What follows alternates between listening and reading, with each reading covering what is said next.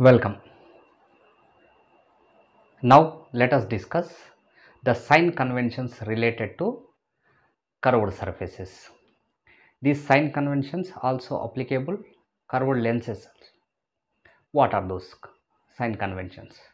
The first one is all the distances must be measured from pole.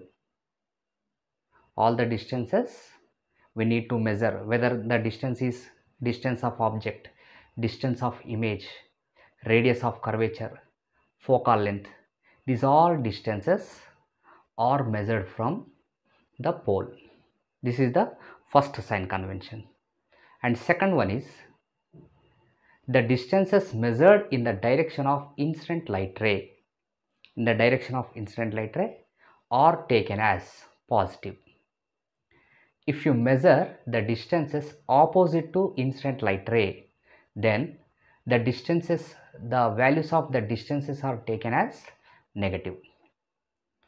And third one, we are measuring the heights of objects and images. If these heights above the principal axis, whether it is image or object, if above the principal axis, that height is taken as positive. If below the principal axis, then that height is taken as negative. Now come to these sign conventions. We will learn about these sign convention with examples. First, in case of concave mirror, let us say this is a concave mirror and pole, focal point, center of curvature. If a object is placed here, let us say the position of the object from the mirror is A and B. A light ray is parallel light ray incident on the mirror and it get reflected.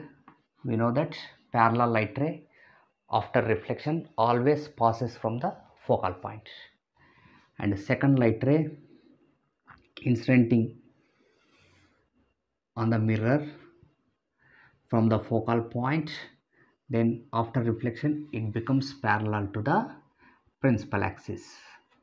Then here these two reflected light rays intersecting, so this is the position where the image is formed. Let us say this is the position A dash B dash is the position of the image for the object A dash AB. Now let us measure these distances. So first sign convention, all the distances must be measured from the pole.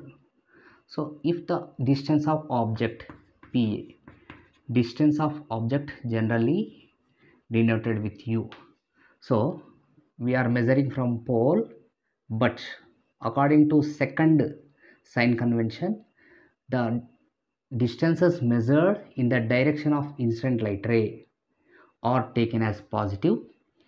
Opposite to that values are negative.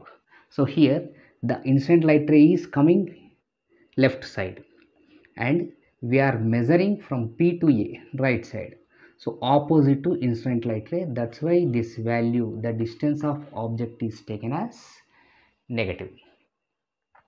Next, the distance of image, that is nothing but PA dash from P to A.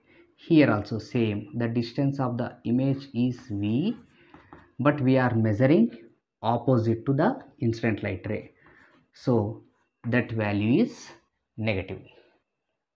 Now here also radius of curvature PC up to here, then that is also radius of curvature PC, that is R, generally minus R because opposite to, and focal length PF minus F. Focal length also we are measuring from pole opposite to incident light ray. Okay, so all the distances measured from pole, and if the distances measured opposite to incident light ray, negative. In the same direction they are positive. And come to the heights of the object. If the heights above the principal axis, then here the object is above the principal axis, So height of the object HO should be taken as positive value, and similarly the height of the image, it is below the principal axis, it is taken as negative. Okay, if you substitute these values in equation of curved mirrors, 1 by f equal to 1 by v plus 1 by u. So f is negative minus, and distance of image minus 1 by v, distance of object minus u. So here I am taking minus common, minus 1 by v plus 1 by u, minus minus get cancelled, 1 by f equal to 1 by v plus 1 by u. This is the sign conventions related to concave mirror. Then now let us write that sign conventions in the case of convex mirror. So convex mirror, we know that inner side it is coated with silver, and principal axis, pole, focal point, center of curvature. Here is a object placed in front of the convex mirror, a parallel light ray incidenting on the mirror. This light ray get reflected such that it appears to be coming from focal point, and one more light ray incidenting at pole with the same angle, it get reflected. If you observe this light ray, it is appears to be coming from here. These two light rays intersecting, here the image is formed. This is the distance of object, let us say a dash, distance of the image. Now what is the distance of object and distance of image in case of convex mirror?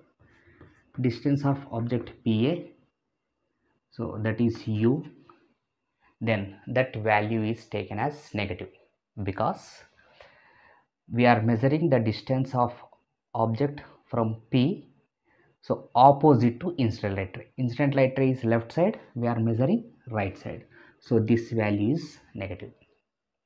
And the distance of image PA dash, it is taken as positive value, because we are measuring the distance of image in the direction of incident light ray, same direction. And focal length PF, the focal length also positive value in the direction of incident light ray. And radius of curvature PC, that is positive value, because we are measuring in the direction of incident light ray, starting from P and measuring up to C, so in the direction of incident light ray. And heights of images and objects, the object height of the object is above the principal axis, so it is positive, and height of the image also above the principal axis, it is also positive. So if you substitute these values in mirror equation, 1 by f equal to 1 by v plus 1 by u, then focal length is positive, so 1 by f, and the distance of image is positive, so 1 by v. The distance of image object is negative. So this is of the mirror equation for the convex mirror. Okay, these are the sign conventions related to the curved mirrors.